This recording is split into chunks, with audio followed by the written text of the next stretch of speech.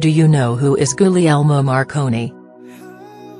Marconi is the first to send a long-range, more than 3,100 kilometers, wireless message. And the first to successfully transmit a wireless transmission across the Atlantic Ocean. And the peak of his inventions at the end of the 19th century and the beginning of the 20th century. He is the inventor of the wireless telegraph, and one of those who helped discover electromagnetic waves with the invention of the radio. In 1901 Marconi developed a transmitter and receiver and established a wireless station in Ireland, County Galway.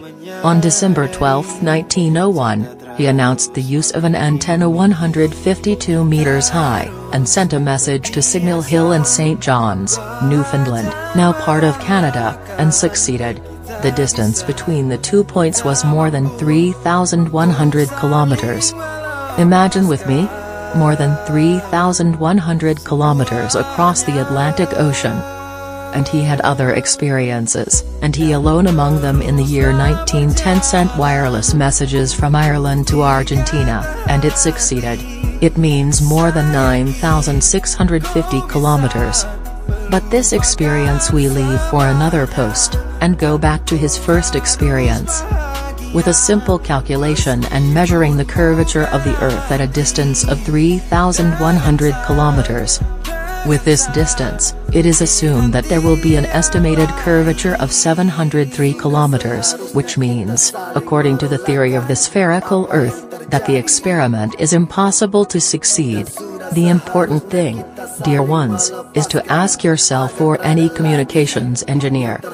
Do electromagnetic or radio waves bend with the curvature of the Earth? And with a bend of more than 700 kilometers? Or is the Earth really flat? Or do you expect there were satellites in 1901?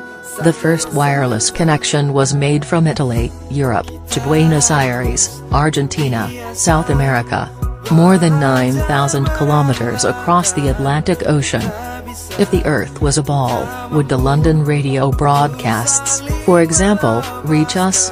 Practical experiences that prove that the Earth is flat, cradle, bed, rug, and stretched as described by its creator are many, but the difference, my dear ones, is that most are convinced of what has been indoctrinated and transmitted to them through a number of means, and between those who strived a little and searched by themselves and meditated on the creation of the heavens and the earth as God commanded him.